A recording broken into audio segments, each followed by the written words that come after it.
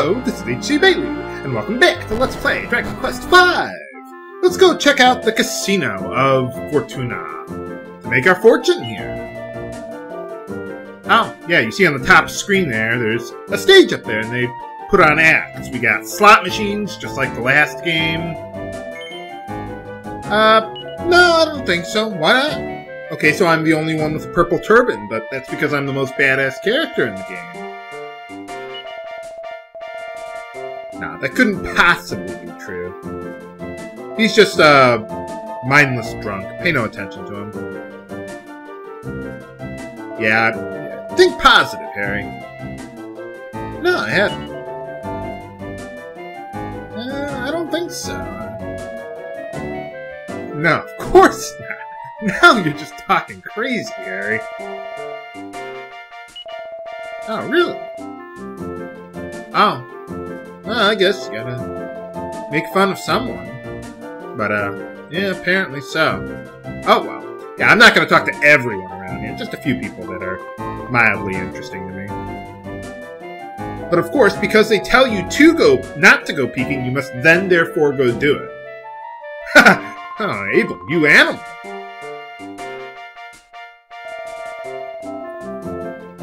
Oh, yeah, I guess they're performers. What kind of performers? Don't answer that, viewers. Oh, okay.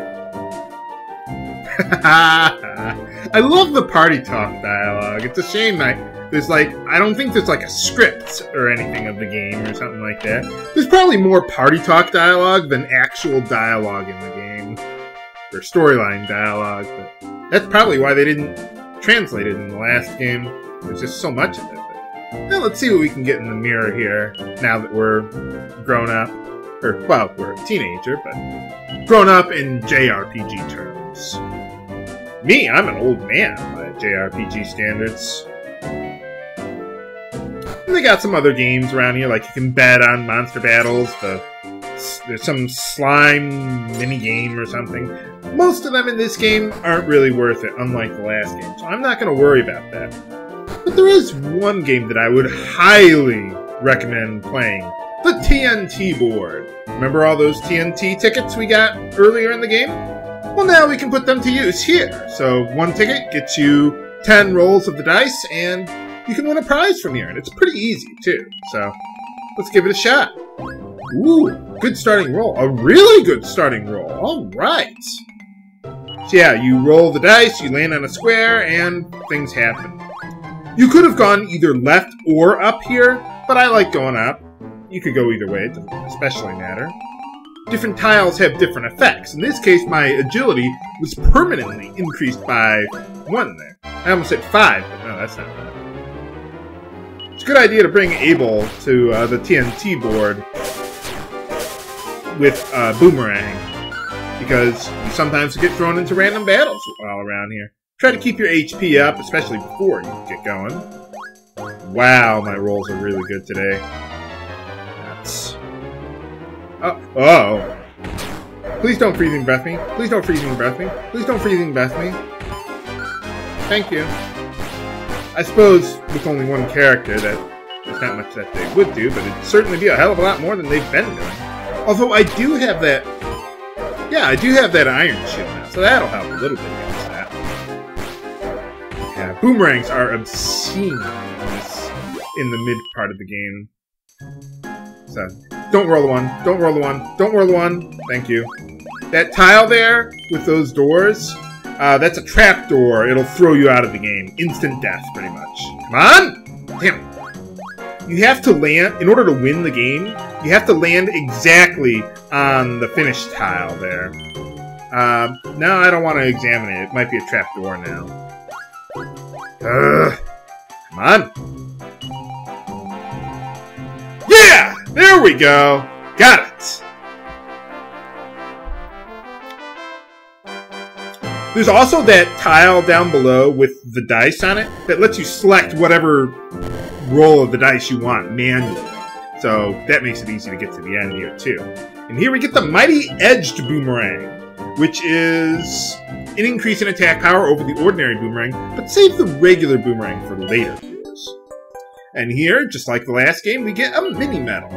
Basically, the way they work is you collect them over the course of the game, and you can exchange them for really powerful equipment way later in the game. So, it's a little different from the last game, but, well, you'll see when we get there. But essentially, just collect as many mini medals as you can when you go there. So, yeah, you look in your wagon there, you can see how many mini medals you got. We just got our first one, so, alright, there we go. Now, the items you win at the very end of the game, you can only win once. So just keep on playing the game over and over again until you get them, and then that's it. It's always going to be an edged boomerang and a mini medal. So now what I want to do is wait until nighttime for that old curiosity shop to open. Okay, we're back. Oh yeah, that monster area there. Yeah, Monte Carlo. Yeah. But anyway, in order to make it nighttime, just go outside and walk around for a little while, and eventually it'll be nighttime, and this place will open up. Hey, how's it going? Yeah, sure, why not? 3,000? Oh, okay. Yeah, 300 sounds about right. He's not going to give you a discount off of that, so don't bother saying no. It's a butt-down-must situation. As if that's surprising to you viewers by now. But anyway, now that we have a wagon, we can recruit monsters. So, alright. So, let's go do that, and go exploring a little bit. No information about Mountain here. Of course, we didn't exactly go around asking, but yeah, there's nothing. So, oh, yeah, I suppose so. Yeah, you see, now we got the wagon there.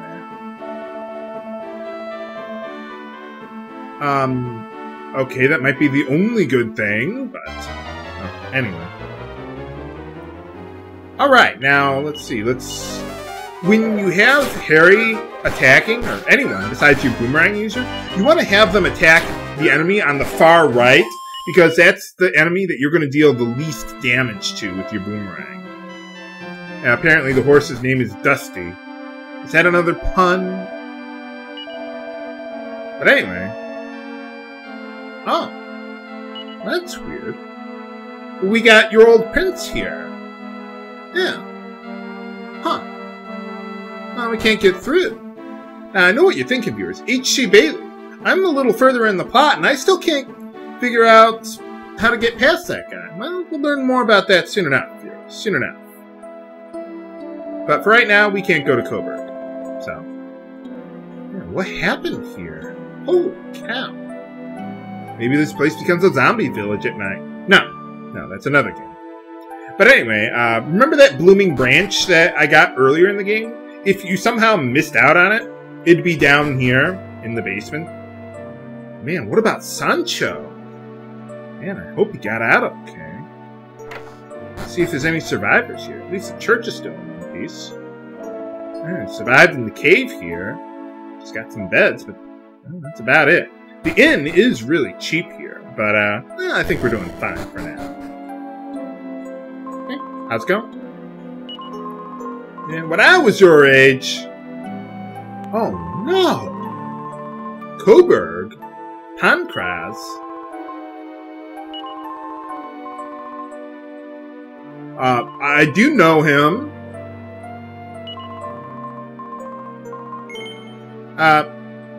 Yeah, I'm not gonna jack around with you. Man, what happened? Seems to be enacting some strict policies. Monsters. How could they do this? How's it going?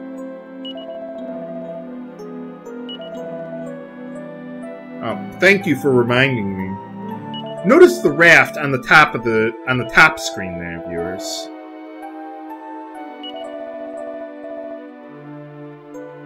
Oh, man. Oh, really?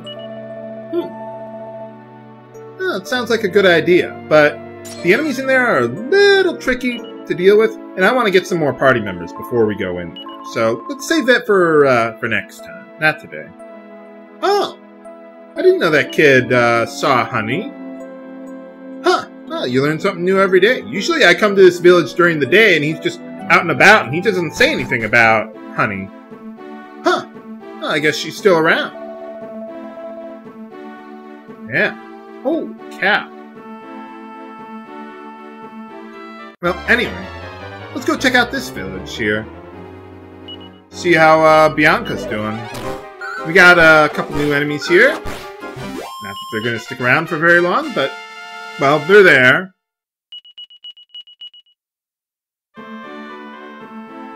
But anyway, before going into the village, I want to recruit a monster, so I'll find one.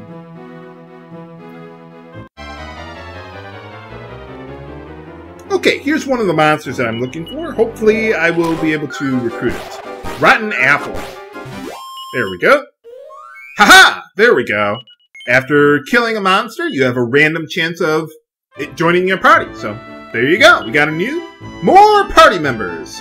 Yeah, Adams is his name. Adam's Apple.